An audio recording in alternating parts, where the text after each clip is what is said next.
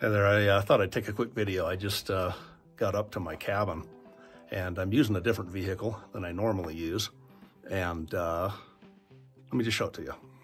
So this is a Can-Am Defender Limited. If you've seen my other videos, you know I typically use Argos, the 8-wheel drive vehicles with tracks on them. And the reason we do that is because we get some pretty deep powder here in Utah. And as you can see here, the track we just cut in. It's in pretty good, and it took me quite a few tries to get in with this, and I would say that an Argo would have handled that significantly easier. But I will say this about the Can-Ams, the Polarises, and any of the side-by-sides on tracks. If you've got any kind of groomed trail or conditions that aren't quite this extreme or deep, my problem is coming up the hill more than anything, then these probably would work out better. I mean, honestly, they're more comfortable, they're faster.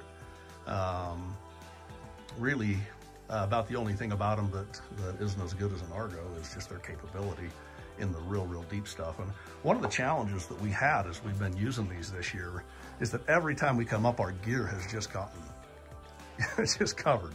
As you can see here on the back of the bed, how much snow got thrown up on this. And we just barely installed this new cover. It's made by the same people that made the cab for my Argo, made by Alumilite Armor. You can see if you can see them right there. This cab cover is fantastic. You can see basically, and he can make these at any height. Troy was great to make me one of these for my Can-Am and one for my Ranger. And they're not sponsored. I mean, I paid for these, but I'm really impressed with them. They got a spot up here top so you can put your gear that, like, you know, fuel tanks and stuff that you wouldn't want in there. And then back here, this is totally sealed off. And open that guy up. You can see that'll just kind of go all the way up. And there's all my gear. You know, my leather bag, all my stuff just completely dry as can be.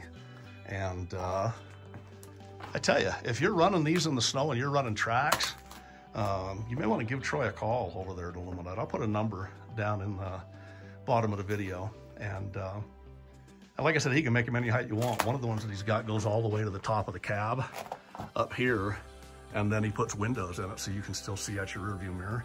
I like this. I like to have some storage up top that is okay to be out in the weather, but then a nice dry box. And honestly, he had a couple of other pieces to put in here to even make it more weatherproof. And I think maybe I'll reconsider that for dust in the summertime. But for the winter, I'm loving it. Anyway, just one quick look at it. I'll try and add a couple of pictures at the end of the video once the snow's off, so you can see what it actually looks like. It's a pretty nice looking unit.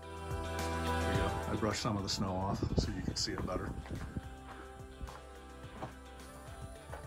See it, he powder coated it black and silver for me. Anyway, I'm loving it. Give him a call if you want one. See ya.